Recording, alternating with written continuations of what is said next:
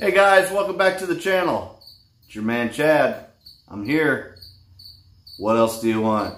Well, you probably want to see a cool video, right? Well, that's what we're going to do tonight. I've got a video coming up that's going to show you a lot of the vehicles and projects that I've worked on over the last few years, and I'm super duper proud of every single one of them. And I can't wait to tell you all about them. And it's coming up right now.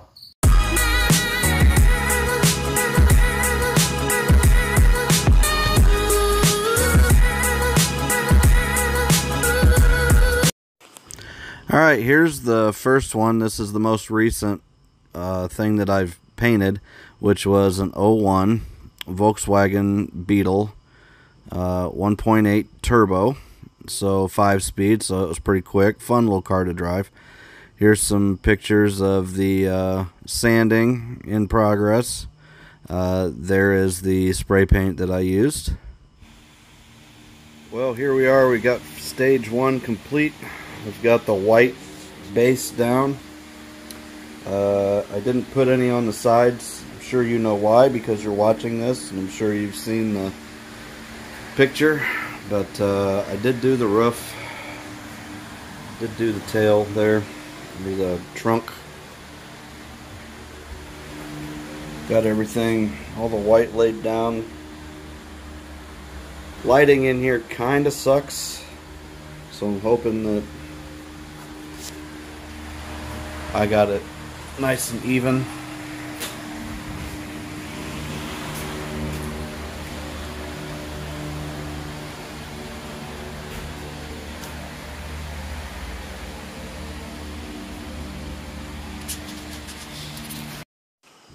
So like I was saying, there's the base coat in white. I did not get any pictures of me spraying the red. I apologize for that, but there's the final product. And man, I gotta tell you, I was so impressed with how the paint laid down on this thing. It was so nice and really good looking car. And here's my old GSXR 750. It had a beautiful paint job on it. I gotta tell you, man, the thing had a great paint, but I can't leave stuff alone. So it had to go satin black, which is my all-time go-to paint color, because I just love the way the satin lays down. And of course, you can never go wrong with a good old monster sticker. Now here's my old 64 Nova. Man, I really wish I still had this car. That was a very fun car to drive. Super duper fun. Of course, had to paint that thing satin black. Bought some $50 wheels and polished them up, sanded them, polished them, did all that good stuff to them, had them looking really sharp.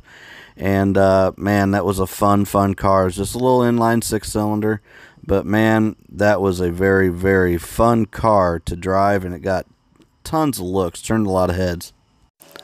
I can't remember what year this Cherokee was, but it was red when I got it and had all kinds of scratches and stuff in it. So I bought some Rust-Oleum truck bed liner and rolled it on. And one of my other favorite colors is orange.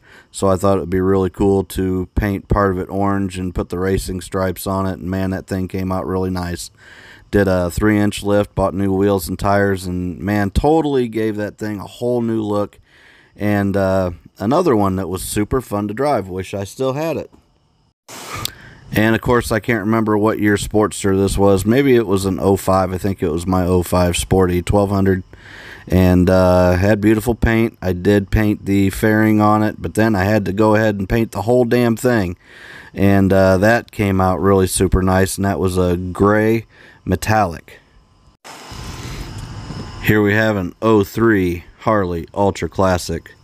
I don't have any other pictures of it. When I bought it, it looked like any old grandpa's 100th anniversary black and silver. I got bored with that real quick.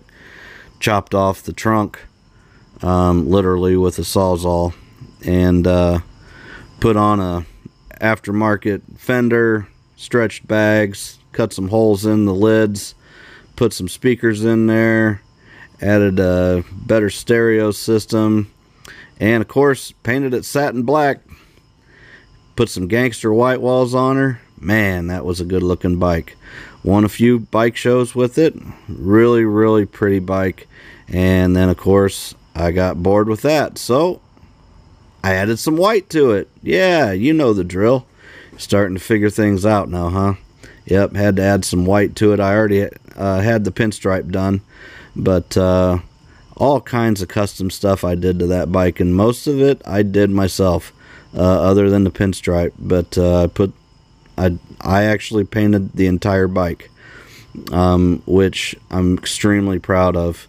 Had my buddy Nick help me out making custom sissy bar, and super duper proud of that. And man, that was a neat bike. And here we have the old 78 Kawasaki KZ 1000. Stock when I got it. Of course, wasn't gonna stay like that for long. I painted the frame, had the all the tins on it, which they're plastic, but had them all wrapped in a vinyl wrap. Painted the engine, and my buddy Nick again did some awesome fabrication. I painted the wheels. He made the custom one-off brake rotors. He did so much work to this bike. Everything that I wanted, he made happen. This is completely Nick Easterday, and man, that dude is a freaking beast. That is a one-of-a-kind KZ 1000, and yeah, it won some shows too. Here's my old RX-8. That was a fun little car. Had a really good time with that. The paint was a little ugly on it, so of course I decided I better do something about that. So I took it and went from black and started doing a little bit of sanding here and there, and got some more sanding done to it, and bam, here's something different. Yellow. Yeah, a little Rust-Oleum yellow. That was a very, very pretty color. That thing laid down so nice, and I painted it right there in my garage, a little one-car garage, cramped up, and did a little two-tone job on there, and I think it speaks for itself. That was a very, very pretty paint job, and man, you want to talk about turning heads. That thing did it. Had a really super duper nice shine to it, and I was really proud of the way that thing came out, man. That was really a super neat car, and I was really impressed with the way that yellow turned out.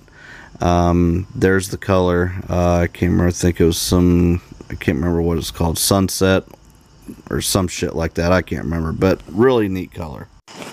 And last but not least, my old Audi TT, another little 5-speed fast little car. Couldn't keep it silver though, could I? Had to do the little red, white, and black action on it, and after a few weeks I even added the little R8 stripe to it, so that one turned out super duper neat too. And here's the old TL 1000. It had one of those goofy color changing paint jobs on there, you know, that you get out of the rattle can, turn it from green to purple or whatever, and I didn't like that at all, so of course I went to my good old favorite satin black, and had a buddy of mine make me up some orange Suzuki decals, and that was a neat bike too. So the recurring theme is basically I just can't leave stuff alone, and if you're at all like me, you're really going to enjoy this channel, because that's basically what I do. I take something that doesn't look too bad and I make it into my own. So I'm glad you're here, and hope you like and subscribe, and we'll see you next time.